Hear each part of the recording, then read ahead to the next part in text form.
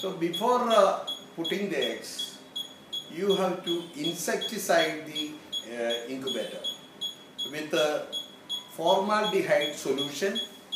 You take 20 ml of formaldehyde and 1 pinch of potassium permanganate. You put it in a stainless steel bowl and keep it inside. It will make a little smoke, and within half an hour it will spread and insecticide the entire area.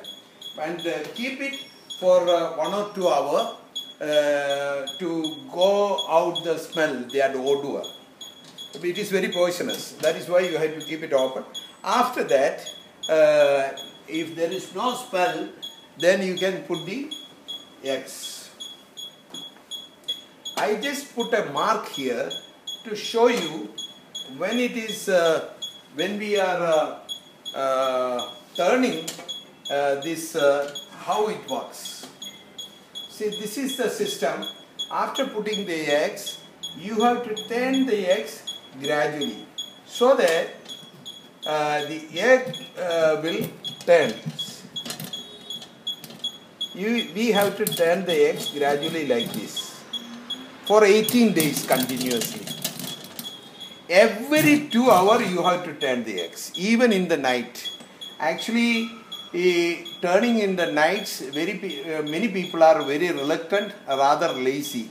But that reduces the hatchability of the eggs. So we have to, even in the midnight, we have to roll. Every 2 hours. In the midnight, if you are rolling, then definitely you have to keep somebody recording the turning time and watch for 18 days. After 18 days, you don't need to turn the eggs. Once you put the eggs, you can keep the lid on top of it and make sure this is open so that oxygen goes in, and when the heat when the air get heated, the oxygen goes out also, so that these eggs always get fresh oxygen. If any child disturbance is there, children are there in the family, then you lock it. You can lock it, and from inside also you can lock this. So that way you can keep the eggs inside and maintain this solar poultry incubator. Cut.